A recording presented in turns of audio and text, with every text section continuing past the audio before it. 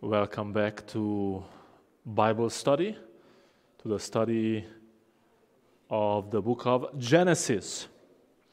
Let us pray and we are good to start. Heavenly Father, we acknowledge your presence this morning with us and within us through the Holy Spirit. And we pray that His guidance will help us see Jesus Christ even better, because in His name we prayed. Amen.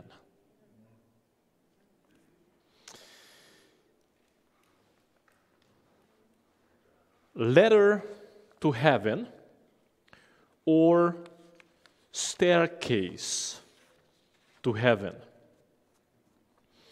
Our focus this morning is in Genesis 28. Nevertheless, we will have to start somewhat earlier to catch up, to pick up the story so we can see where it's going. Jacob is the younger son. But because God reveals that to Rebekah even before the twins are born, he is to be treated as if he were the elder, the older son. There is a chain of events in the life of Isaac and Rebekah that involve the two twins, Jacob and Esau. And in the end, we see Jacob fleeing. He has to run for his life. But before that, we get to know some very interesting things about him. For instance, in chapter 25, Verse 27 says, "So the boys grew," and these are the twins, of course. "The boys grew, and Esau was a skillful hunter, a man of the field, but Jacob was a mild man, dwelling in tents." Jacob was a mild man. A soft man. Some translations say a wholesome man. It gives you the impression, hey, this guy, instead of being agitated and running after the rabbits of life, he's more relaxed, more laid back. He feels good sitting home or going out and shepherding the flock. He is all right.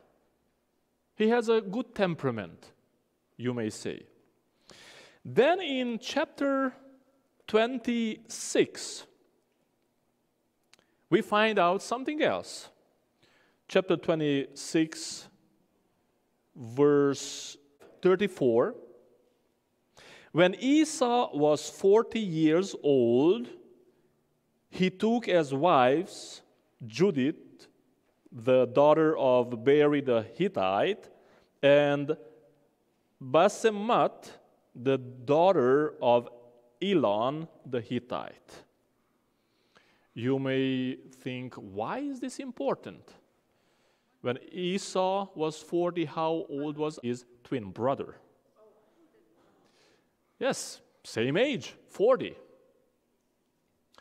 So Esau gets married at 40. We would say kind of late in our context. But remember, they lived much longer in those days. So I wouldn't say it was too late. Isaac, his father, married at the same age. And the twins came when Isaac was what? 60. So when Isaac was 60, that's when Esau and Jacob were born. Then when Esau gets married at 40, Isaac is 100. Excellent. We are doing some math here. I don't want to go too far with math. On one of the pages, you have a timeline of the major events in the life of Isaac, Jacob, and then Joseph. If you're interested to see all those moments, points in time, it is worth studying it. I know it can be somewhat boring to some people, so I just want to rectify something that we said last week. Last week, we suggested that since here, when Jacob gets back, because Jacob runs away, so in 28, he runs away, then at one point he turns back, and when he gets back to see his father, we get the impression his father is what? 180, and he dies. So if Isaac is 180 and Jacob stays for 20 years with Laban, then our calculation would be that when Isaac blesses Jacob and Jacob runs away, his age is what? 160. Correct? Yes, in theory. In reality, however, it seems that that is not the correct calculation. Because it seems that after Jacob gets back to Isaac, to his father, Isaac keeps on living for quite some time. Yes. So it means that he was younger than 180 when Jacob got back to him. How do I know? Well, if you put all the data together, you will come to the conclusion that when Jacob ran away, he was about 70 years old. Add 20 to 70, you get 90. If Isaac was 60 when Jacob was born, then 60 plus 90, he is what? 150. So he lives an extra 30 years, it seems. Why is that important? To know that sometimes the calculations of somebody that thinks he or she may be ready to die can be somehow flipped around by God's calculation. Because when Jacob ran away from from Esau, blessed by Isaac, we get the impression Isaac does the blessing because he's ready to die. But then we find out that he actually dies 50 years later than he thought he was going to die. But back to Jacob. So the age, roughly, because there are some pieces of data that cannot be pinpointed, but roughly 70 years old guy leaves home, goes to his family to Haran. Does that change a little bit the picture you had about Jacob? The 20-plus-year-old guy you thought he was running away, and then at the well he finds a beautiful young girl and gets married. Hey, this is not a very young guy. Now, again, for that lifespan, he's not too old either. Because you can double 70 and you only get 140. And if he lives longer, like his father or his grandfather, then you have still plenty of time ahead of him. And don't forget Abraham, at a certain age, 100 plus, way above 100 plus, got married or remarried. So I'm sharing these numbers in order to get a feeling of how different those calculations may be to our calculations, because we calculate with a lifespan of 70, 80, 90, maybe 100. Okay, Jacob, 70 years old, is running. Now, Jacob went out from Beersheba and went toward Haran. You have the chiasm on your worksheet, on the first worksheet. So he came to a certain place and stayed there all night because the sun had set. We don't know how long the whole journey took. What we know, the distance was huge, approximately 500 miles from south toward north. So that is days, weeks, months, who knows how long to get there.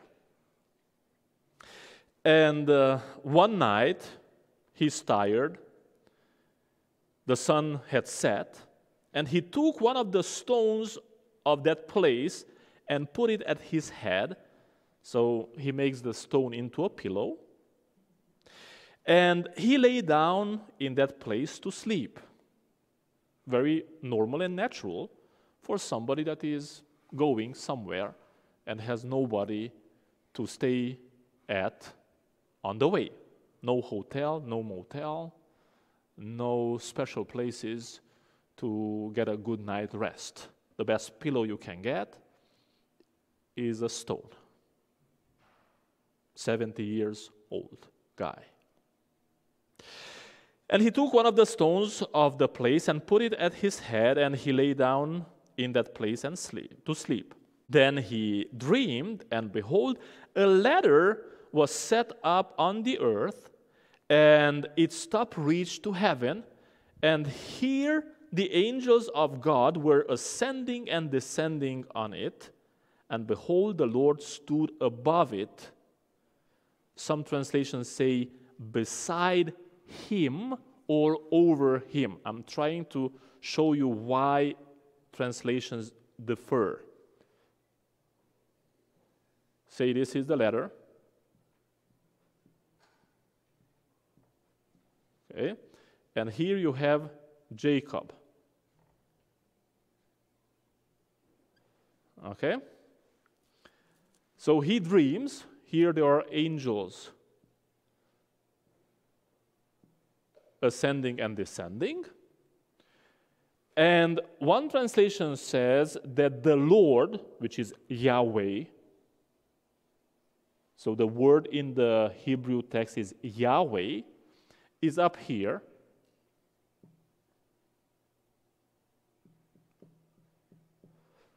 The other translation says that Yahweh is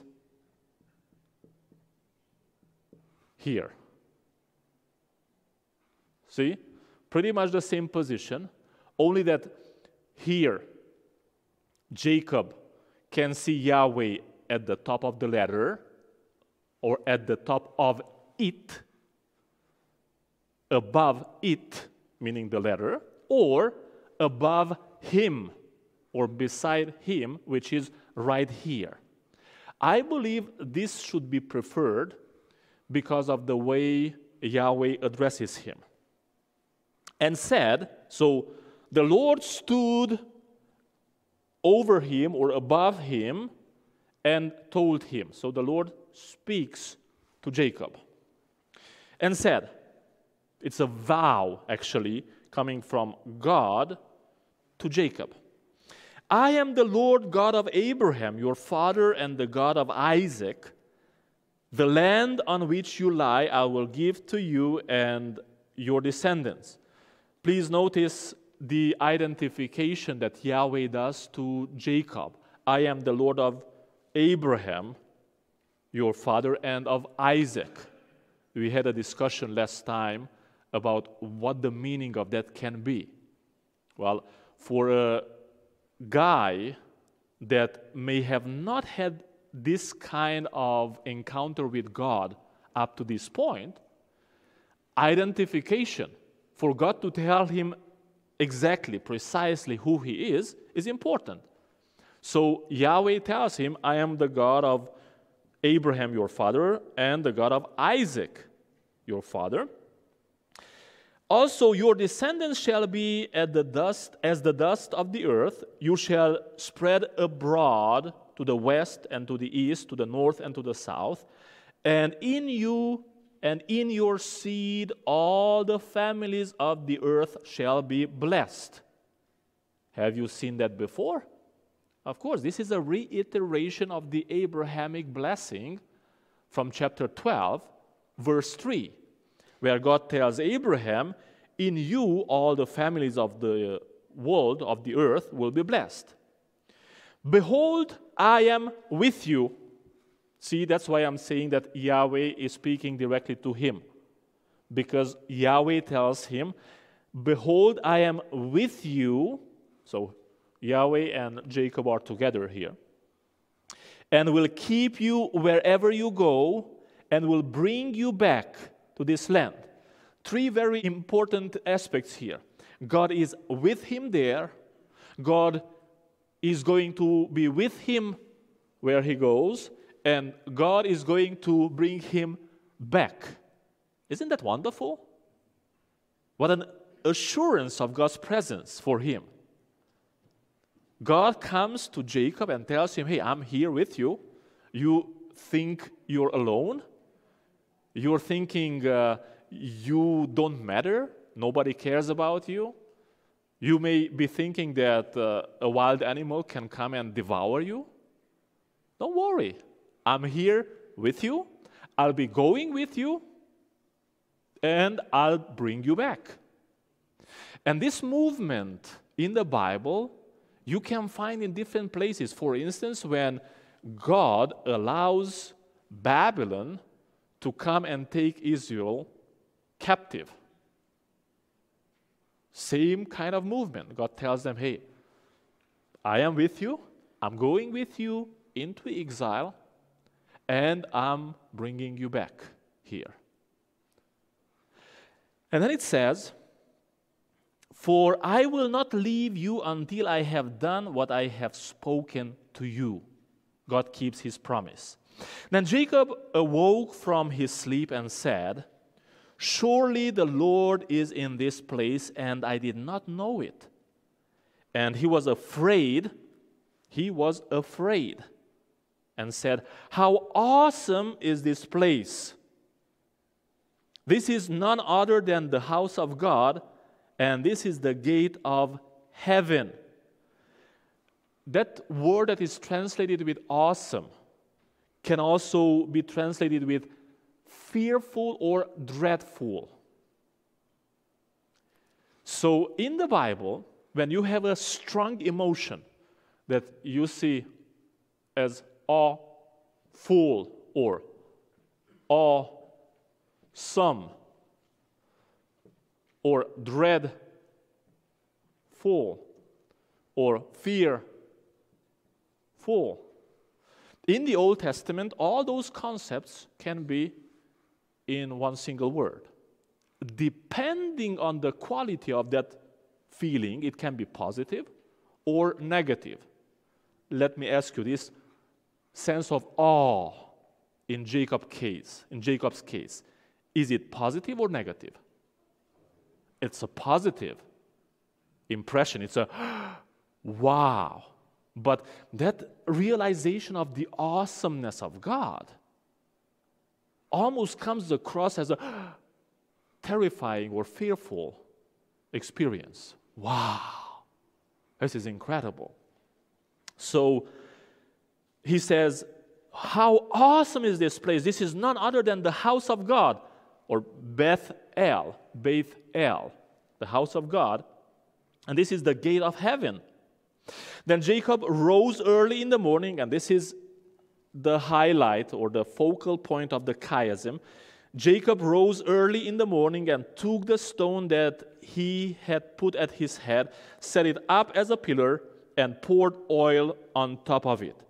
So that's where the whole chiasm, this little chiasm here, points, where the pillow becomes a pillar. He pours oil on it, and that's a place of remembrance for him. And he called the name of that place Bethel, or house of God, Beth, house, El, God. But the name of that city had been Luz previously. Then Jacob made a vow. Please notice what he says in the vow.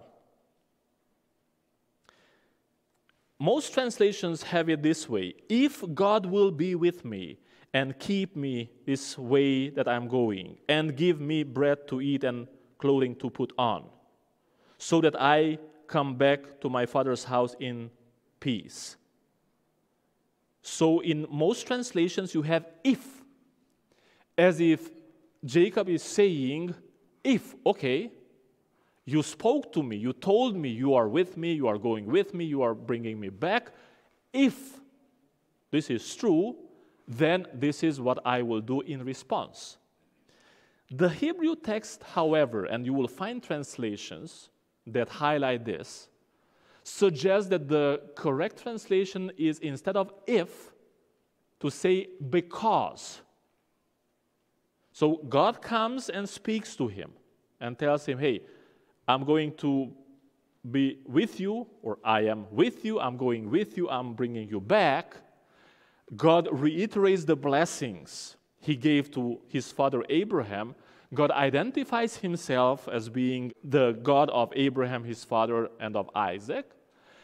And when Jacob realizes what is going on here, he says, wow, this is awesome, this is incredible. And he starts speaking back to God and gives God a vow. But instead of saying if, as if negotiating with God, okay, if you do this, then I will do this, he rather says, because you will do this, because you are with me, because you will come with me, because you will bring me back, because of those things, the Lord shall be my God, and this stone which I have set as a pillar shall be God's house, and of all that you give me, I will surely give you a tenth. Jacob promises to give God a tenth as a result or as a reaction to what God promises to him. So because you do this and this and this to me, because you will be the Lord, my God, then this is what I am going to do as a response. Please look at the focus of the blessing. I have a smaller chiasm down there where God pronounces the blessing. The focus of that chiasm has the promise on one side, the remembrance of the promise on the other side, and then in the middle you have, behold, I am with you and will keep you wherever you go and will bring you back to this land, for I will not leave you until I have done what I have spoken to you. So the focal point is, I will bring you back to this land. Please look at Genesis 26, verse 3, because it is the same thing that God tells Isaac. Dwell in this land, and I will be with you and bless you. For to you and your descendants I'll give all these lands, and I will perform the oath which I swore to Abraham your father. So the continuity is obvious. It's Abraham, Isaac, then Jacob.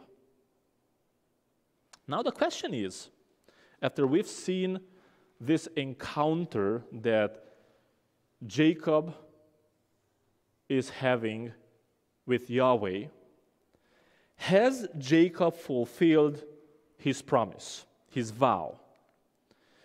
In Genesis chapter 33, 18 to 20, let me read this passage.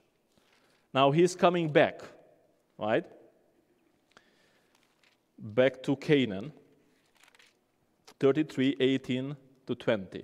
Then Jacob came safely to the city of Shechem, which is in the land of Canaan, when he came from Padan Aram, and he pitched his tent before the city, and he bought the parcel of land where he had pitched his tent from the children of Hamor, Shechem's father, for 100 pieces of money. Then he erected an altar there and called it El Elohe Israel, which means El, that is God, is the God of Israel. So had Yahweh become his God? Of course. So he keeps the vow, yes, Yahweh will be my God, and he calls that place El Elohe Israel.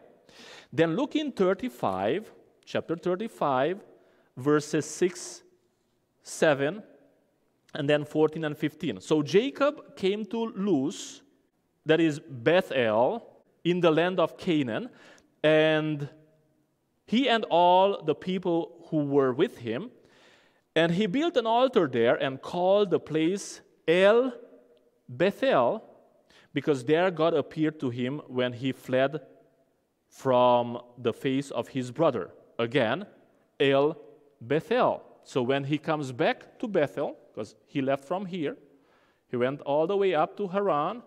When he comes back, he has that moment of El Bethel. Something else, verses 14 and 15.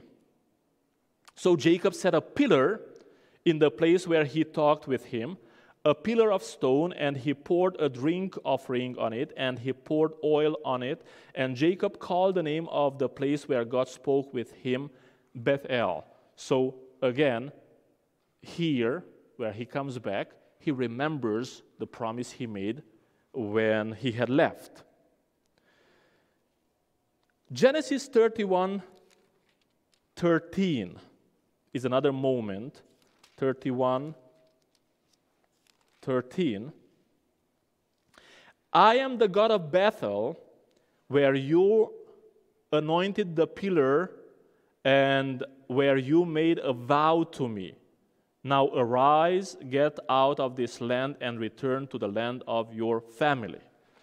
This is happening right here, El.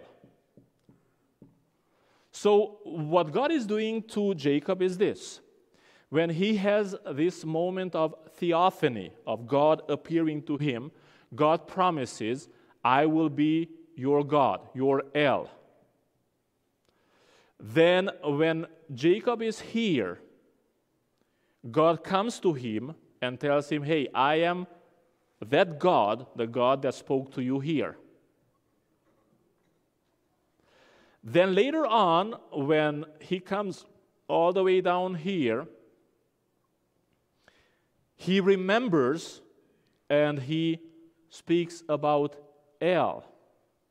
And then he comes further down and God specifically speaks to him and tells him, go to Bethel and do what you've said, or you had said you were going to do. So again, El here.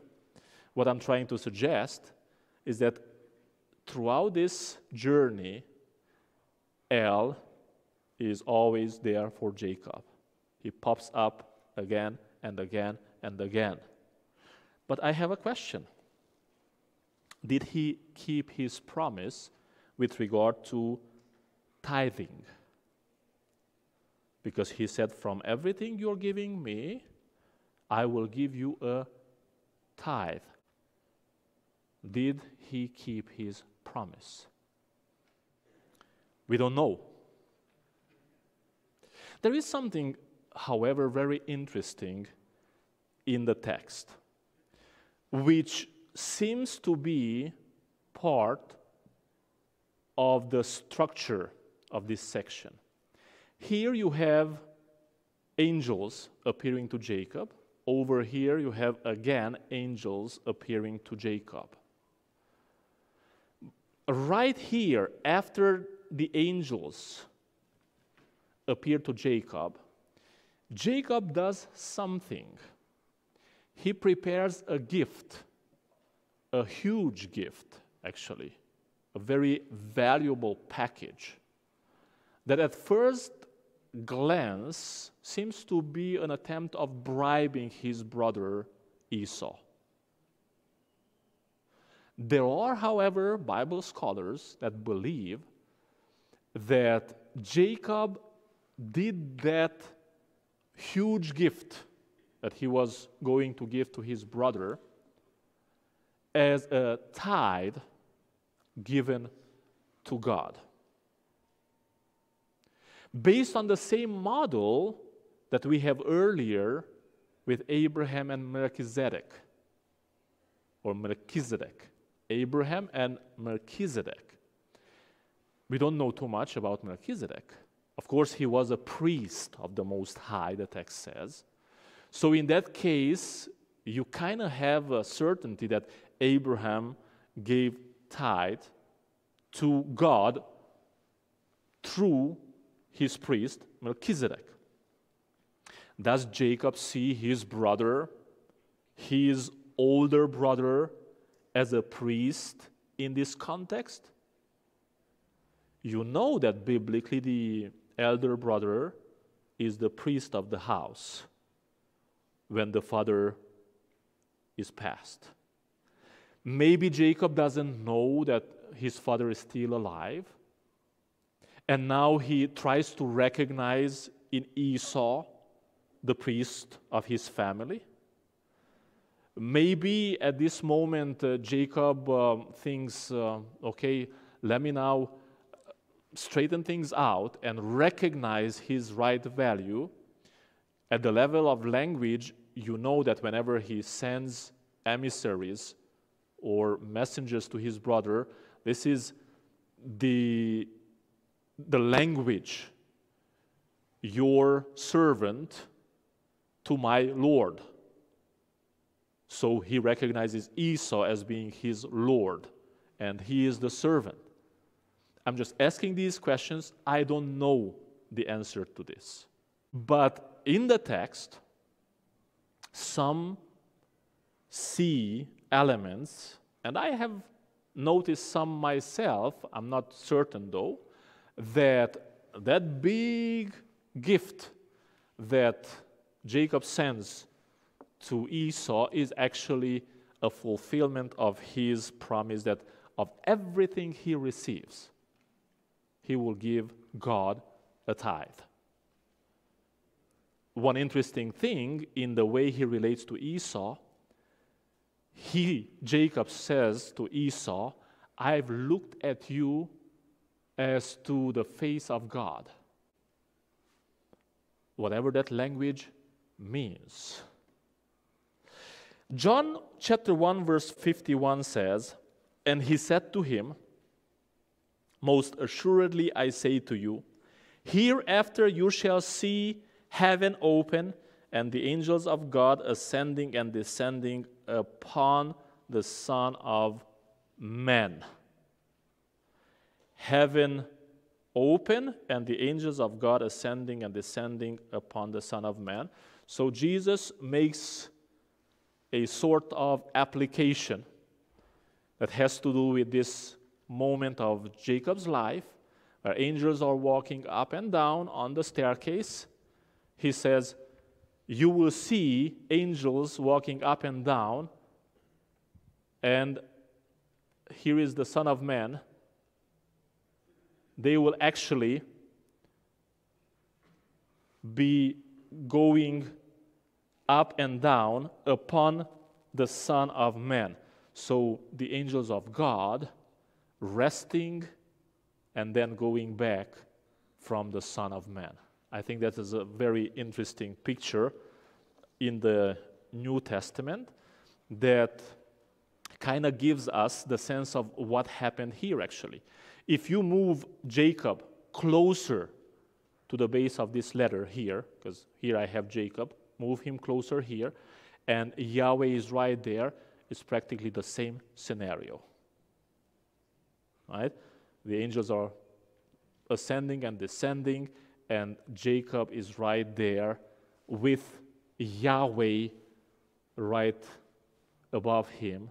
So it's like Jacob can enjoy the presence of God, of Yahweh, and of his angels. And you will see that throughout his journey, there are angels. Angels appear here. And Ellen White suggests that angels even appeared to Esau and told Esau, watch out. Don't touch him. I'm still looking to see in the text where she's getting that information from.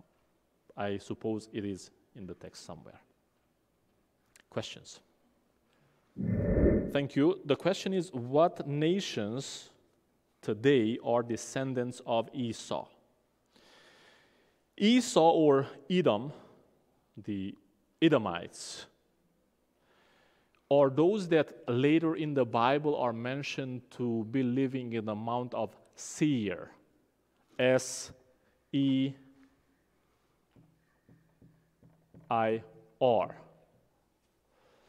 If you want a location today, have you ever visited Petra? So it's that area. So that's the geographic area where the Edomites, meaning the descendants of Edom or Esau, used to live. Now, who they are today, I believe just like in the case of every nation, every tribe, it's very hard to locate and give the exact perimeter of where they are, because ever since, marriage has diluted, so to speak, the Edomite blood, even there. But most likely in that area, even today, there is still presence of the identity that ties people to Esau, to Edom.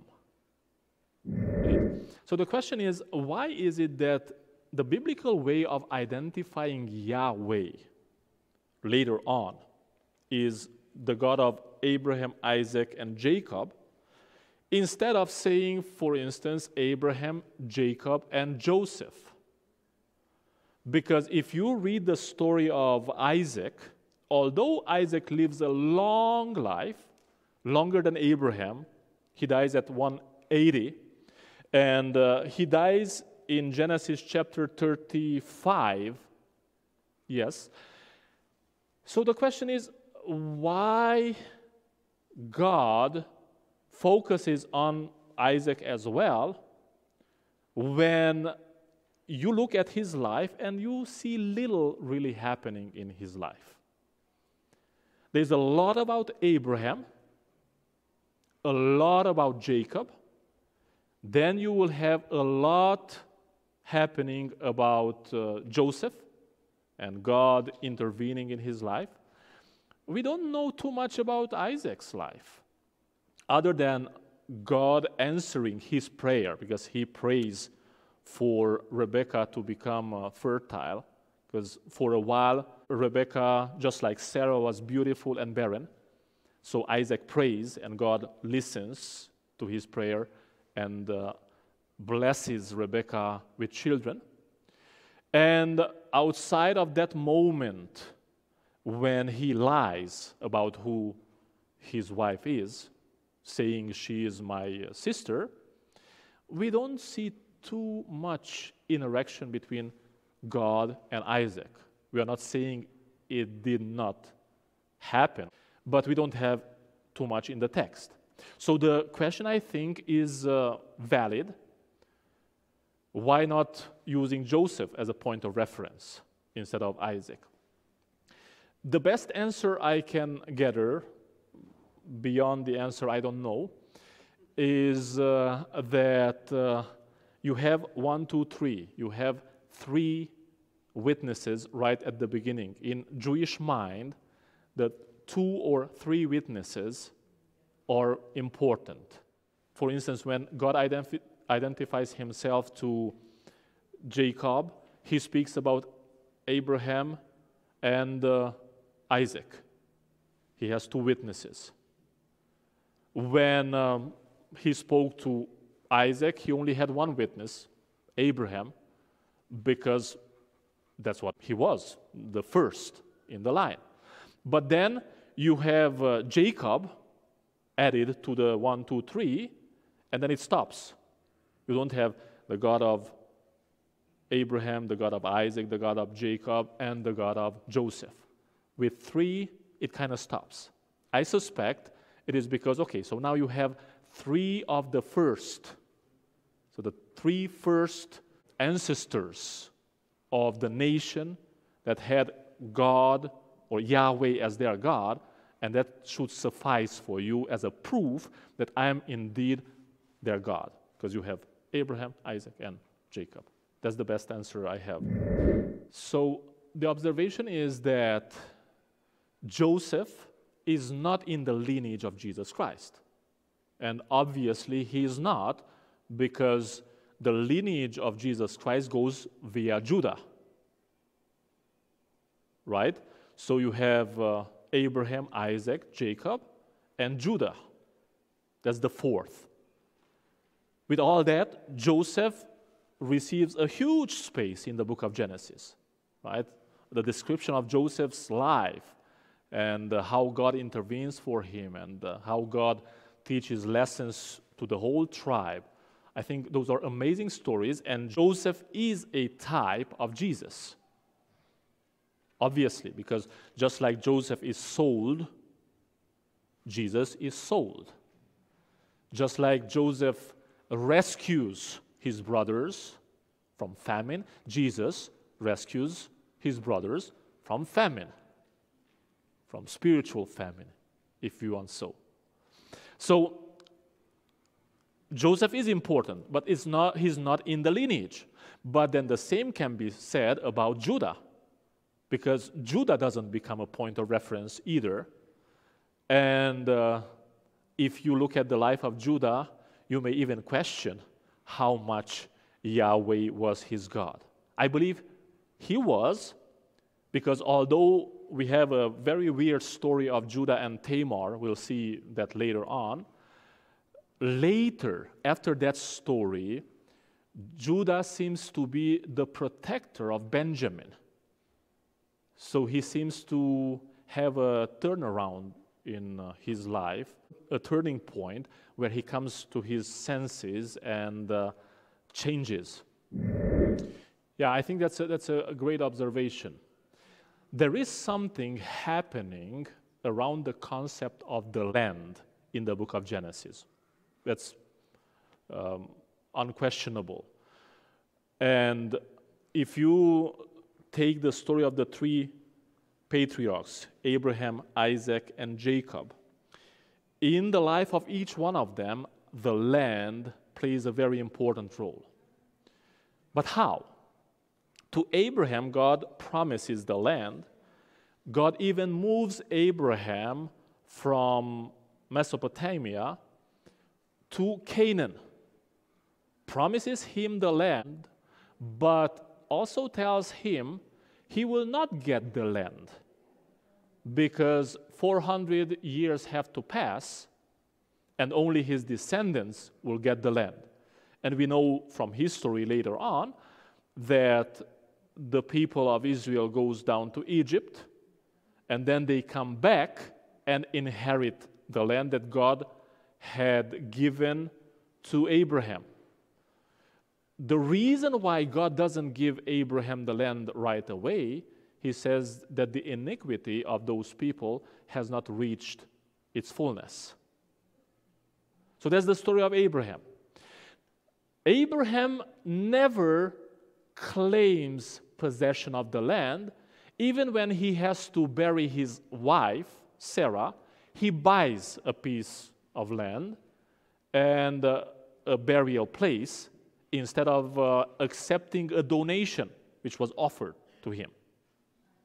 Then Isaac, if you look at Genesis 26, you will see that God blesses Isaac immensely. At one point, I think the text says that he was blessed 100-fold. He's blessed to the point where everybody around him becomes jealous. They feel that now Isaac is becoming the lord of the place. There are all kind of struggles with regard to the wells. Abraham had that story as well. But in the case of Isaac, the people of the place in Gerar, they fill up the wells that Abraham had dug, and there are all kind of difficult struggles between the shepherds of one and the other, but he is blessed immensely. If you read the text, you get the impression he only rents the place to do agriculture. He never owns those territories. He does agriculture on a land that, although is his, it's not his. It's going somewhere. So watch. Jacob receives the promise just like Abraham and Isaac. Abraham in chapter 12, Isaac in chapter 26. Jacob receives the same promise that the land is his. And yet, even after he goes to Haran and then comes back, when he goes to Bethel, he buys a piece of land that he can use as a point of reference of his journey. He doesn't claim it. So again, he has the land, but he does not have the land. But isn't that our journey? Because in Hebrews chapter 11, later on, we get an application where the apostle says that all these have never received the promise.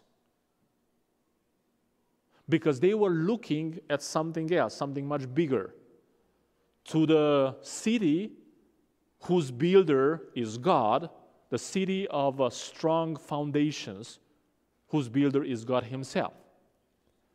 So, in other words, there is this journey of the land being given, but not being received as a possession yet. Already, but not yet. And we have the same experience where we already, says the Apostle Paul, we are citizens of heaven, of the New Jerusalem, but we are not there yet. So we have it, but it's not ours yet. I believe that's the typology behind all these land possession promises, but unfulfilled promises, at least to a certain point. Because then when the people of Israel comes back from Egypt, the 400 years being passed, they will possess that land. And that is a critical moment in the history of the nation. Thank you. Yeah, that's a good insight. So Jacob promises to give God a tithe out of everything God blesses him with. But then it seems that even if we take the gift that he sent to Esau as a fulfillment of his promise regarding tithing, he waited for 20 years until he started doing what he promised to do. Good observation. I would go even further with a question, and as this: how did Jacob even know about the concept of tithing? We know Abraham knew about it. We have nothing mentioned with regard to Isaac. We don't know if Isaac practiced tithing or not. We don't know if Abraham practiced tithing as a rule throughout his life or not, or it was that moment. We don't know about Jacob either, whether while he was away in Haran, he did anything to fulfill that promise. But I think what we are seeing here with Abraham and then with Jacob is a sort of launching or springboard toward a greater reality that will be specified later on in the Mosaic laws, which were laws given by God, obviously, to clarify what tithing really means and who should be using the tithe and how somebody gives God that tithe. So here we have bits and pieces, very scattered in the story, but to me it is amazing that the concept of tithing, please notice this, the concept of tithing, when it starts in the Bible, does not start with ruling or with commending tithing. It starts with some people responding to God's blessings out of their sense of gratefulness, of gratitude. It's not that God comes to Abraham and tells him, Abraham, out of this war or battle, pray, give me a tithe, give it to Melchizedek. No, the story doesn't say that. And it's not that God comes to Jacob and tells him, listen, I'm going to bless you, but make sure you will give me a tithe of everything I will bless you with. What I see in both situations is a reaction, a natural reaction of gratitude, of thankfulness on the side of these two people at what God has done in their lives. And to me that is great, because I believe that's the essence of tithing. Tithing is an answer of gratitude, of thankfulness toward God based on His blessings. God has given. I cannot tithe, I cannot give Him a tithe unless He blesses me, and I have, out of what He gives me, I can count the 1/10 to give Him back. So tithing, based on the text of the Bible up to this point, is an answer of love, of allegiance to God, and a moment of exaltation almost when I recognize God's blessings in my life. Let's pray. Heavenly Father, we thank you so much for your word. There are deep insights and some difficult questions that we may be able or not to answer. But in everything, we see you showing up in wonderful ways to people of different temperaments and characters, people in need of you. And we see people answering in gratitude to your goodness. We pray that we will do the same in Jesus' name through the Holy Spirit. Amen.